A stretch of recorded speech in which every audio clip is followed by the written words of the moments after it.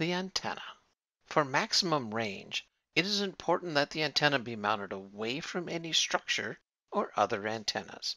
It is recommended that the antenna be mounted at the top of the mounting pole or structure so the pole or structure does not interfere with the signal. Device and gateways with integral antennas should be mounted at least 6 feet or 1.8 meters above the surrounding structure. The remote antenna with 6 dBi gain is similar to integral antennas. It is recommended the antenna be mounted at least 6 feet above the structure. The remote antenna with 8 dBi gain should be mounted at least 14 feet or 4.27 meters above structure. And lightning rods need to be higher than any antennas, so the antenna does not become the lightning rod. Of course, there are some exceptions to this rule, so consult your wireless specialist if you have any questions. Here is a list of other wireless how-to videos available on YouTube.